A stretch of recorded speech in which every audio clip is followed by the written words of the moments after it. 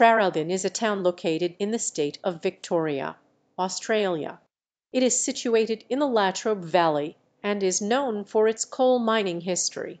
Traralgon has a population of around 25,000 people and is a vibrant regional centre with various amenities and services available.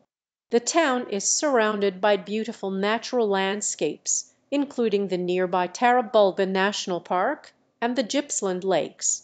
Traralgon has a rich sporting culture, with facilities for sports such as Australian rules football, cricket, and tennis. It also boasts a range of shopping options, restaurants, and cafes. Traralgon is connected to other towns and cities through a network of highways and trains, making it accessible for both residents and visitors.